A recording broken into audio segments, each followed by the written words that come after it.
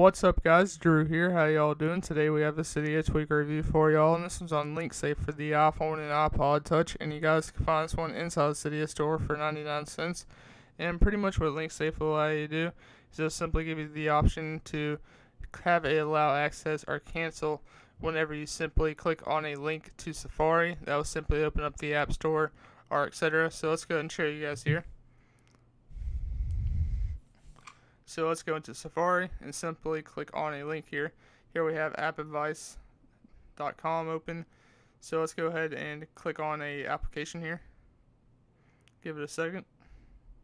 And as you guys can see, it says App Store. This current application is attempting to open inside the App Store.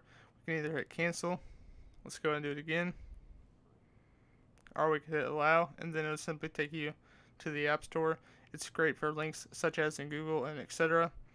That's pretty much all this tweak does. So now I'll show you guys on how to get this. So first things first, open up Cydia.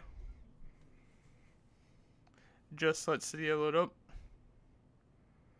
And after Cydia is loaded up, head on over to search. Up on the search bar, you're going to type in LinkSafe. Right there it is. It's 99 cents inside the Cydia store. So you go ahead and click on purchase, install, and confirm. And then it should download, and then it should ask you to restart the device. And there you guys go. Have fun with LinkSafe, guys. So if you guys like the video, go subscribe right up there. Give this video a thumbs up. Drop comments down below.